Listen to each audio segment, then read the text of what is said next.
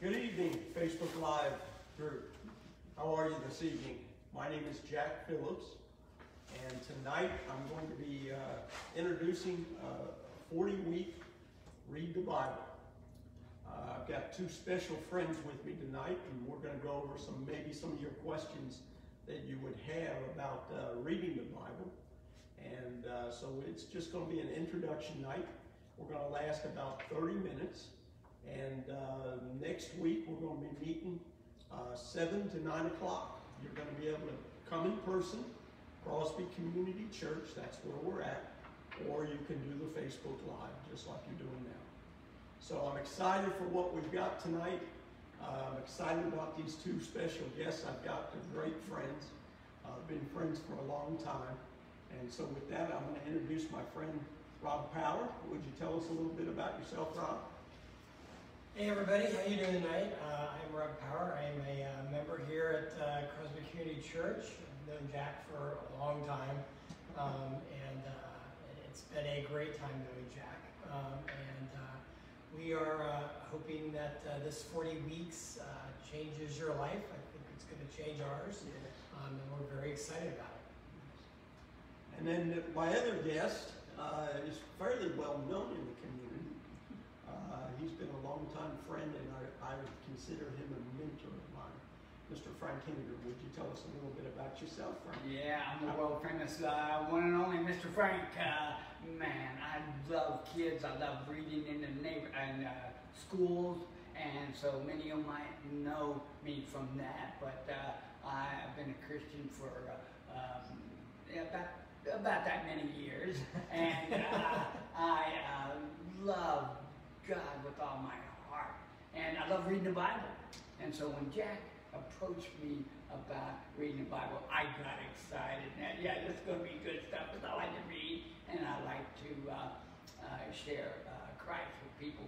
And so I've been on many mission trips with Jack. We go to do all kinds of people's houses, build. We just take food. We just do all kinds of ministry together, and we've done that for a long time, and I enjoy doing that. And so that's a little bit about me. I have a wife. I have 3 children, and I go to Bright Christian Church, but I come here for Bible study. This is on Edgewood Road, if you don't know where this place is, and come, man, you'll be blessed. Thank you, Frank. Thank you. So tonight we're going to introduce this 40 weeks. And 40 weeks has a lot of meaning in the Bible. So it wasn't by happenstance that we picked this to go through the whole Bible in 40 weeks. Do you guys know anything? It rained 40 days and 40 nights. I know that. Yes, I remember that. I think there's something about 40 days in the desert. Yeah. Jesus was 40 days in the desert. Yeah, and then God, Jesus, after he was resurrected, how long was he here? Oh, he was on earth here 40 days. Yeah, traveling around. Oh, yeah. So there is some significance to 40, the number 40, and we're going to go 40 weeks. We are going to go in order with the Bible. Some of you probably have been through part of the Bible, or some of you may have gone cover to cover. But the Bible is made up of 75% of the Old Testament. So we're going to do 3 weeks in the Old Testament, and then we're going to do 1 week, which would be 25% in the New Testament. So that's how we're going to go. And we are going to go in chronological order. The exciting thing, what we're doing, is every week we're going to bring in new guest readers. Yeah! So I'm excited about that. I've got some amazing people lined up. Notable people, maybe some not so notable. I've got some educators coming here. Some people that are well known in the community. Some pastors are going to read for us. So we've got a lot of guests lined up, and I'm not going to share the guests until the week prior to them coming.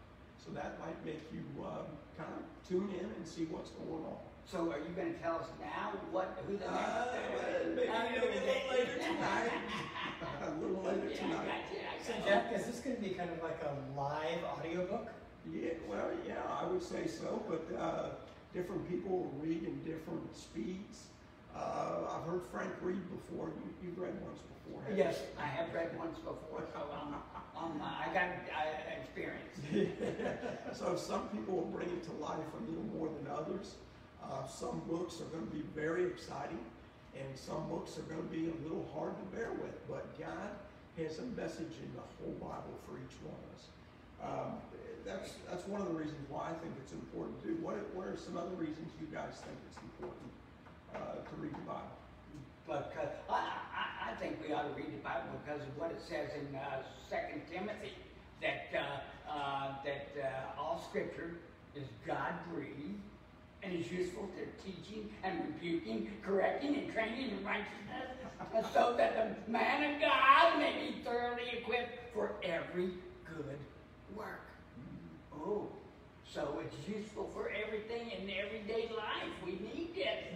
That's what it's telling me in here in 2 Timothy. So I think it's very important that we do that. Rob, you got anything? So it's hard to follow that, Frank.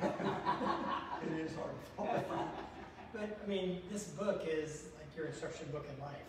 You never know where in the Bible that God's going to speak to you, and you never know what He's going to say. But there have been so many times when I've opened up the Bible to read something and not expecting God to answer me or to knock me over the head with a 2x4 or whatever it may be, and He can do that with any part of the Bible. So it's all useful, and you can find an answer to anything of how you should do. I heard a guy one time say it meant Basic instruction before leaving Earth. That's what it is.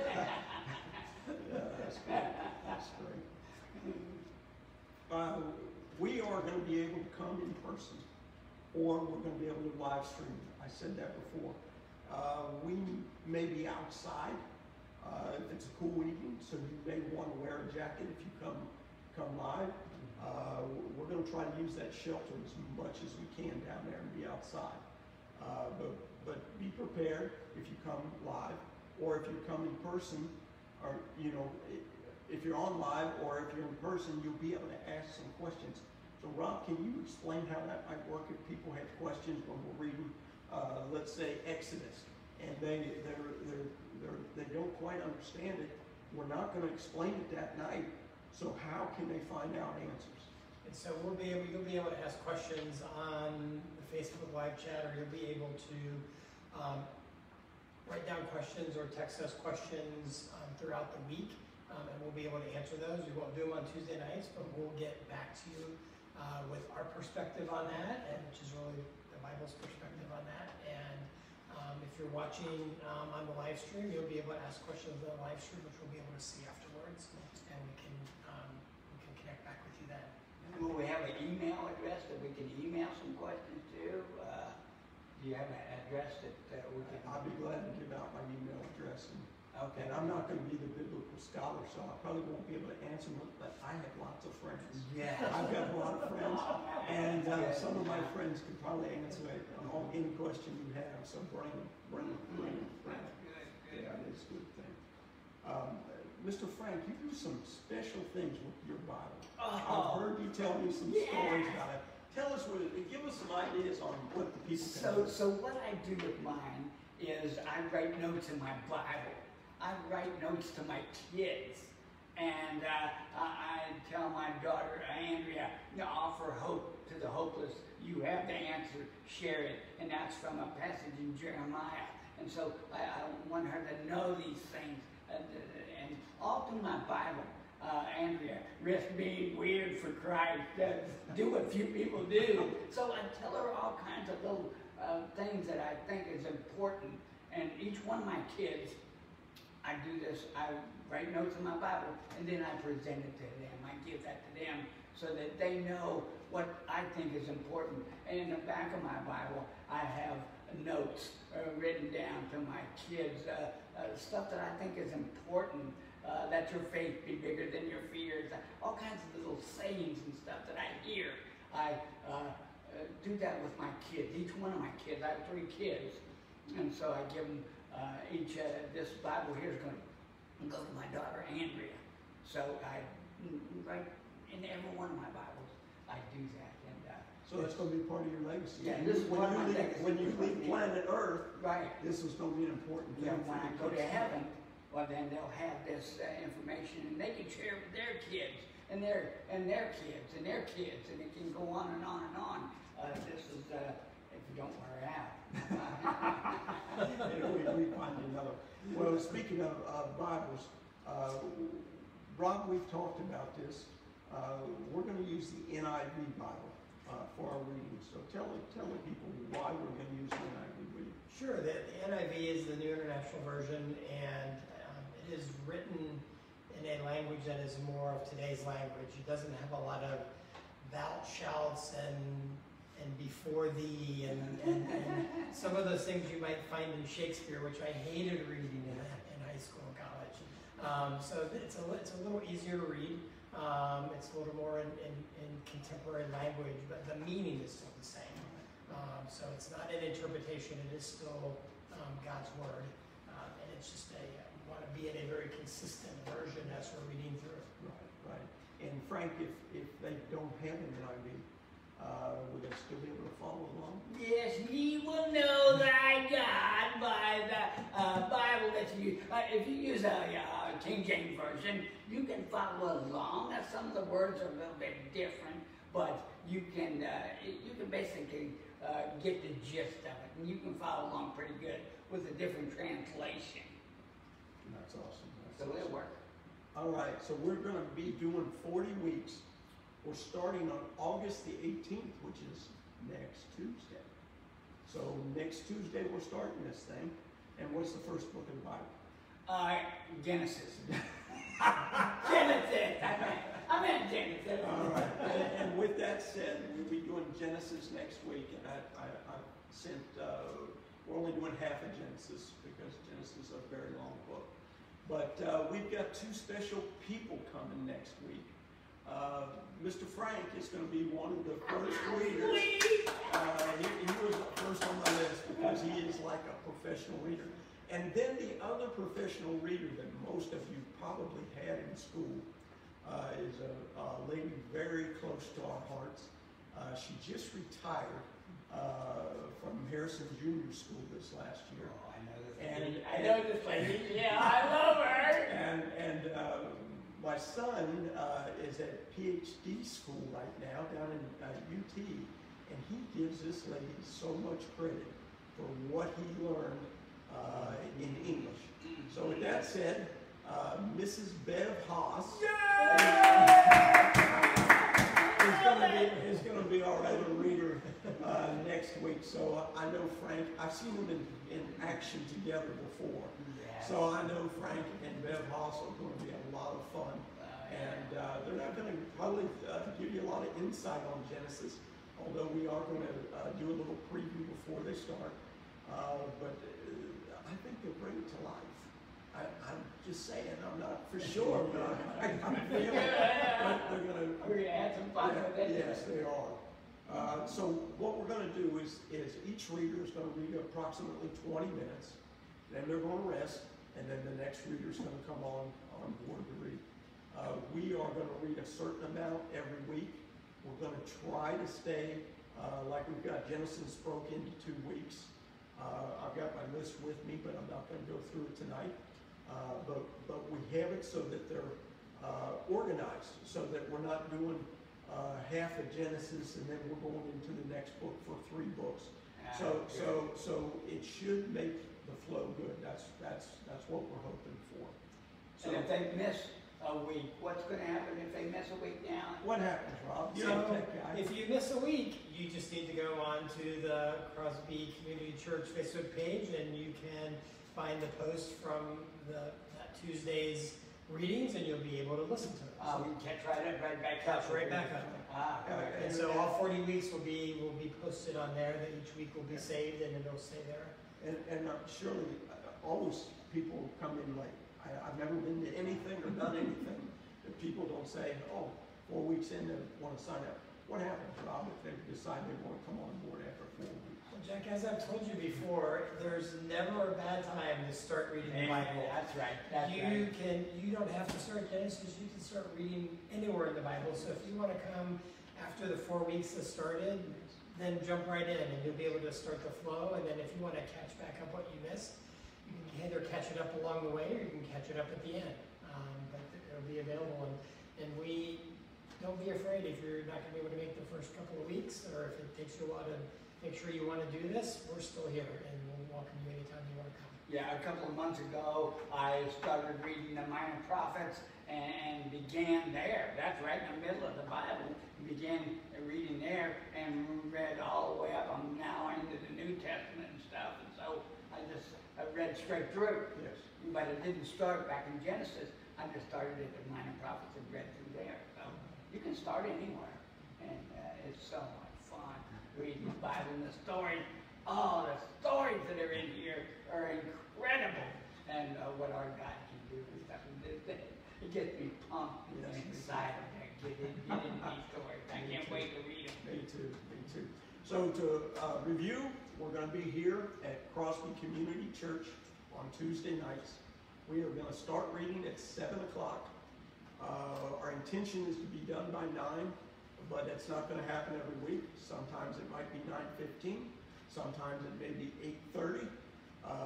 So the ending time will vary just according to how fast our reader reads and how much we have to read that night. And what about, Jack, one thing is on my mind. What about if I go on vacation? Can I get this down in South Carolina, or down in Florida, or over in Africa? Or can I get it someplace else? Frank, you can get just about anywhere. You could probably even get it if you went to the moon. So anywhere where you can get online, you can jump. Yeah. Oh, I like it. This is going to be great. It's going to be great. So I know the folks that are watching tonight aren't on Facebook. They're on Crosby Community Church Live, the Facebook page. So if you have somebody that you have in mind right now, I'm sure some of you are thinking, oh man, Jack needs this, or Jill needs this, or somebody needs this. Don't hesitate.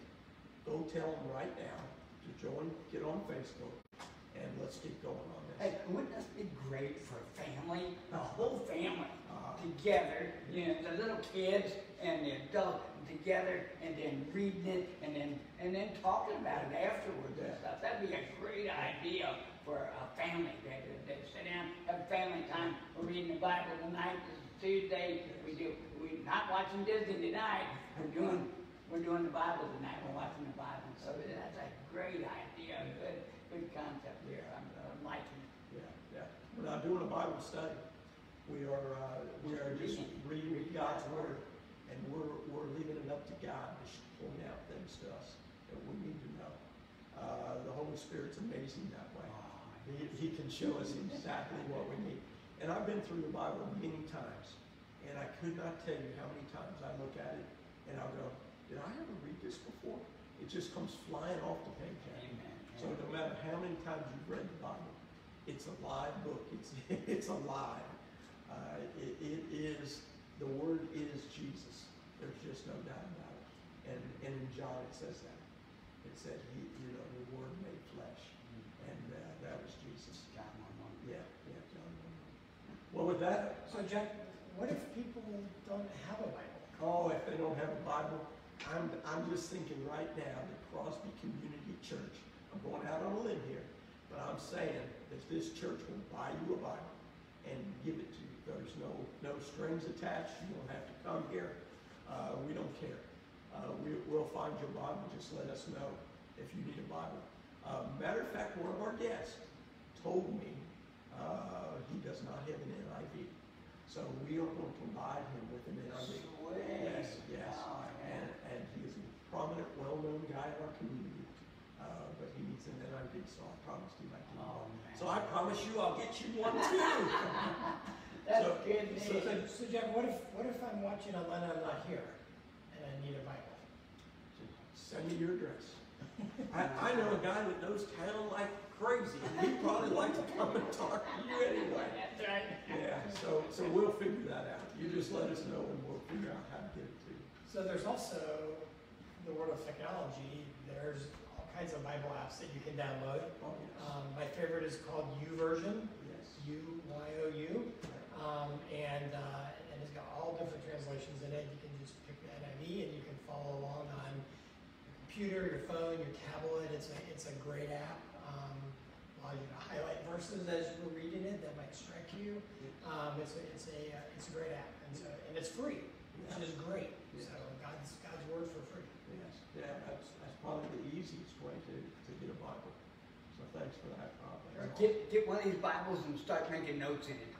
Your kids, your kids, or your favorite person, whoever your favorite person is, start writing notes to them about what you're learning in here. This is very important. This is good. This is important in my life.